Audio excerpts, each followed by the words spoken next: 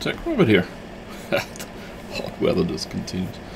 Anyway, doing C development on the Amiga, so I thought I'd just go through a quick setup. Well, when it comes to C, there's no quick setup, but a setup at least where you can get started. So let's take a look. So I'll put like links in the comments for all the stuff that I'm talking about, but we're going to be using VBCC, which is the basis for the operations cross-compile. So this is a portable ISO-C compiler. So let's go get it. So if you scroll down to the bottom of the page, then you can pick up two items. There's the documentation, if you'd like to have that, and then we need this one here, which is the multi-target Windows version. So you download this one and put it into basically into a folder of your choice. I'll be using one specific folder for everything that's going to be set up. If you want to follow the video, then you can do the same. So extract this to one folder as a starting point. So to be able to run this package, then you need to set up some stuff. So what I did is I just created a simple bat file. So let's have a look at that. So what this does, it just sets up an environmental variable VBCC and points to the directory where I extracted the basic VBCC content. And then it's to set the path so that it points to the bin directory under VBCC. And you, like when you go into the command prompt, then you you run this as the first task, and then you get the correct environmental setup. Or you could actually put this in the environmental setup for Windows, of course, so you have it by default. But in my case, since I have so many different environments, I like to actually initialize this manually. So when you're doing C development, often you get other, like, multiple files that you have to handle, and lots of examples that you find actually use so-called make files, which is basically a special scripting file to compile the components and put everything together to be able to produce the final executable. So in this case, I suggest you add make to the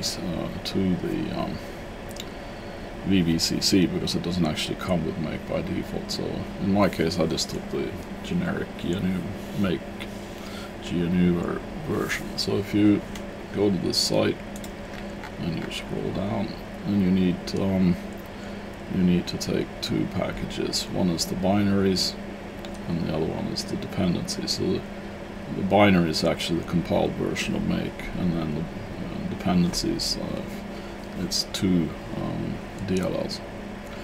And you should copy these to the VBCC bin directory, so that all the binary files are in the same location.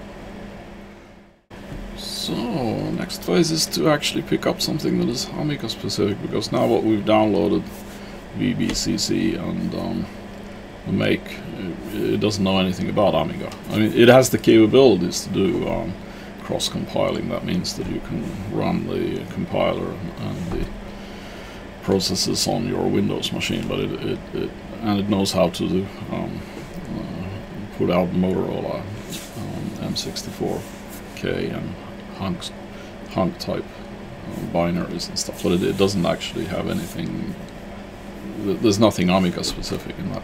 So what we need to do is we need to go and get the Amiga specific development components, and the easiest way to do that is, and I'll put the link in the description, is to get the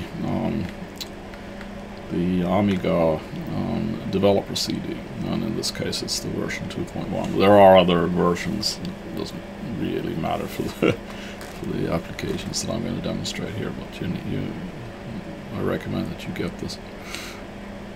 So what I did is I retrieved the ISO, and then I copied all the files under VBCC. So here you see in this directory, and basically you might be interested in reading this text document just for general information, but I mean we are mostly interested in the developer kit packages that are here. So as you see, there are the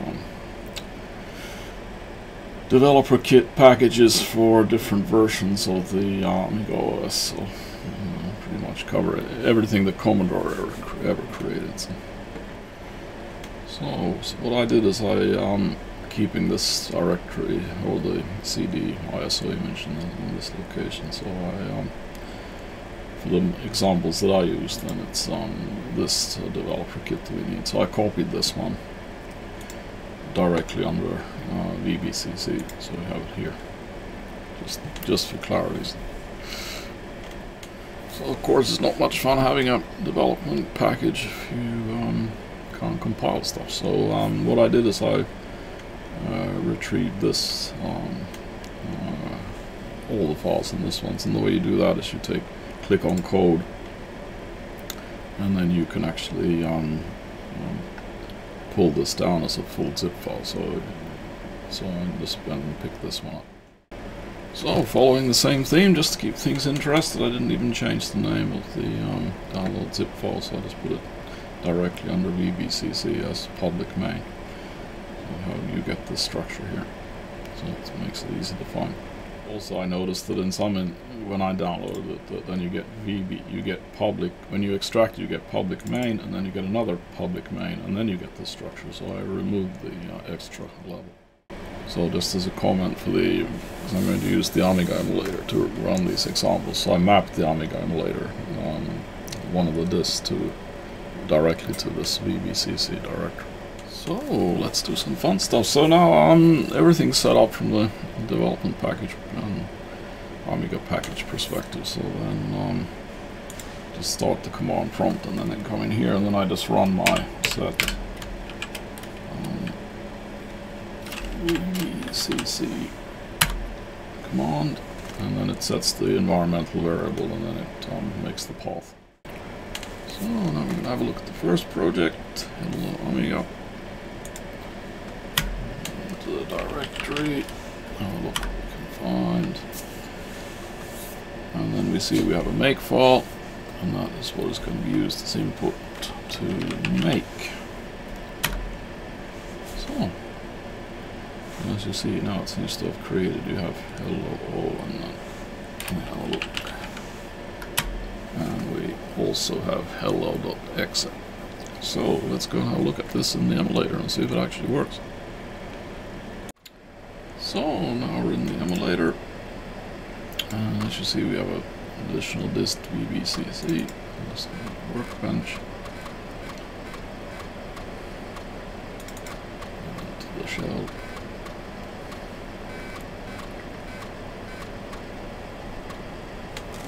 Let's see how many times I can write this wrong.